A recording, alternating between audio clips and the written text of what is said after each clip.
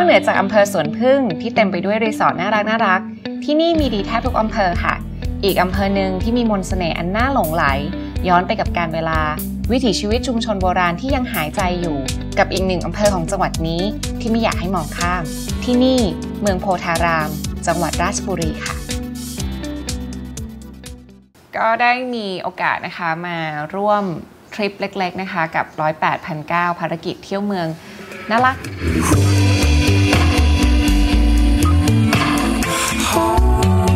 ก็โดนัทก็ผ่านราชบุรีบ่อยมา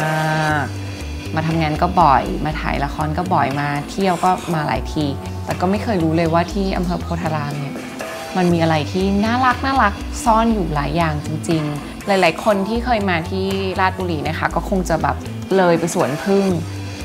ซึ่งเอาจริงๆโพธารามใกล้กว่าสวนผึ้งอีกนะแล้วก็โดนัทเชื่อว่าความน่ารักเนี่ยมีไม่แพ้กันเลยค่ะ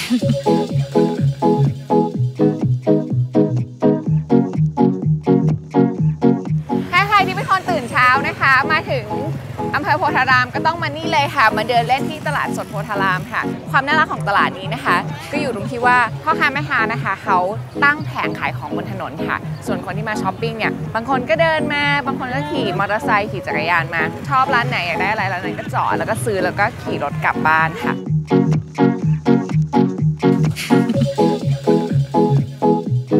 แล้วถ้ามาตลาดนะหิวข้าวของที่ขาดไม่ได้เลยที่ต้องมีทุกตลาดก็คือหมูปิ้งโดนัทชอบกินมาก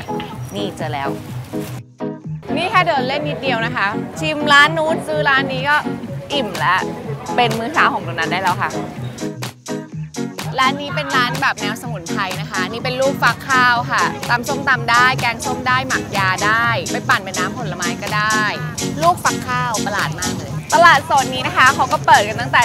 5:30ถึง9:30ค่ะถ้าเกิดว่าใครที่ไม่ได้เป็นพ่อค้าแม่ค้านะคะอยากจะมาช้อปปิ้งซื้อของกินเนี่ยก็มาได้จนถึง9:30เลยค่ะถ้าใครมีโอกาสได้มาที่อำเภอโพธารามจังหวัดราชบุรีนะคะที่ไม่ควรพลาดเด็ดขาดเลยก็คือวัดขนอนค่ะแต่ตรงนั้นไม่ได้จะพามาเที่ยววัดนะคะเพราะว่าที่วัดขนอนเนี่ยเขามีการแสดงค่ะและมีพิพิธภัณฑ์ด้วยจะเป็นพิพิธภัณฑ์อะไรเดี๋ยวตามเราไปดูกันค่ะที่วัดขนอนนะคะมีการแสดงหนังใหญ่ค่ะที่ถือว่าเป็นสมบัติทางวัฒนธรรมของประเทศเราก็ว่าได้นะคะและที่นี่นะคะยังมีพิพิธภัณฑ์หนังใหญ่ค่ะซึ่งเป็นหนึ่งในโครงการในพระราชดำริของสมเด็จพระเทพรัตนราชสุดาสยามบรมราชกุมารีด้วยค่ะ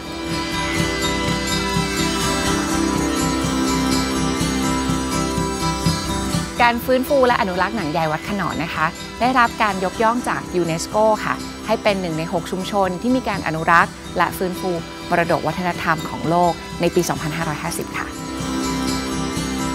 สิ่งที่โดนัทค่อนข้างตื่นเต้นมากๆเลยนะคะก็คือได้ไปที่วัดขนอนหนังใหญ่ซึ่งตัวเองเนี่ยเคยไปทำงานที่นั่นแล้วแต่ว่าตอนไปทำงานก็ไม่ได้ไปเดินดูหรอกว่าเขามีอะไรยังไงบ้างอะไรเงี้ยค่ะก็พอได้ไปที่วัดขนอนหนังใหญ่เนี่ยก็ได้ไปชมการแสดงศิลปะการแสดงหนังใหญ่ที่หาชมยากมากก็น่าภูมิใจมากเวลาที่เราได้ไปวัดเนี่ยอย่างหนึ่งที่เราจะรู้สึกเสมอเลยคือมันเป็นความสบายใจของเราอะแต่วัดขนอนหนังใหญ่เนี่ยนอกจากความสบายใจที่เราได้ไปแล้วเนี่ยเรายังได้รับความรู้ได้รู้จักวัฒนธรรมได้ชื่นชมกับศิลปะนะคะก็อยากจะให้คนไทยด้วยกันเนี่ยได้มาชมได้มารู้แล้วก็ร่วมกันอนุรักษ์เพราะว่าอย่างที่เรารู้กันนะว่าถ้าเกิดว่าวันหนึ่งไม่มีคนดูแลเรื่องพวกนี้ก็คงจะสูญหายไปตามกาลเวลาแล้วนี่ก็น่าจะเป็นคอนเซ็ปต์ของอำเภอโพธารามเลยก็ว่าได้นะคะเพราะว่าที่โพธารามเนี่ยนอกจากเขาจะอนุรักษ์ศิลปะวัฒนธรรมประเพณีโบราณของไทยไว้แล้วเนี่ยเขาก็ยังอนุรักษ์ชุมชนเอาไว้ด้วยนะคะเราก็ได้มีโอกาสไปชมชุมชนโบราณ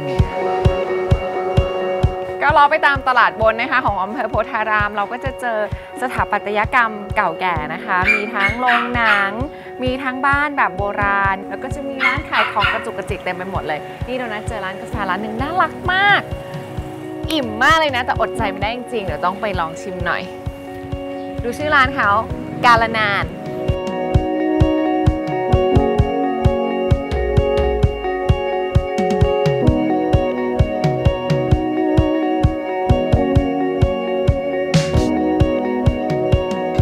จุดหนึ่งนะคะ ที่ไม่ควรพลาดเลยค่ะถ้าเกิดว่ามาที่อำเภอโพธารามก็คือที่บ้านแม่เลขาค่ะที่นี่เขาเป็นชมรมนะคะถ่ายภาพแล้วก็เขาก็บอกว่าเขาเป็นชุมชนที่ร่วมมือร่วมใจกันนะคะบอกกับนักท่องเที่ยวว่าอย่าลืมอำเภอโพธารามค่ะเอาจริงๆนะน้องนัทไม่อยากให้ใช้คำว่าโบราณเลยเพราะว่าทุกวันนี้ถึงแม้โลกมันจะเปลี่ยนพัฒนาไปมาก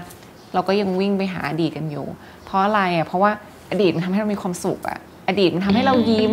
อดีตมันเป็นสิ่งที่นึกถึงที่ไรก็มีความสุขอะค่ะ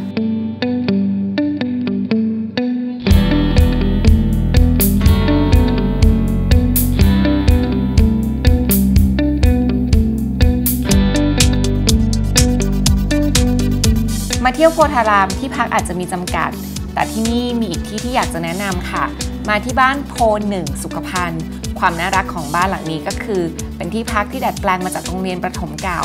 อาคารไม้2ชั้นพื้นที่กว้างขวางบรรยากาศกันเองมาโพธารามหาที่พักน่ารักก็แนะนำที่นี่เลยค่ะ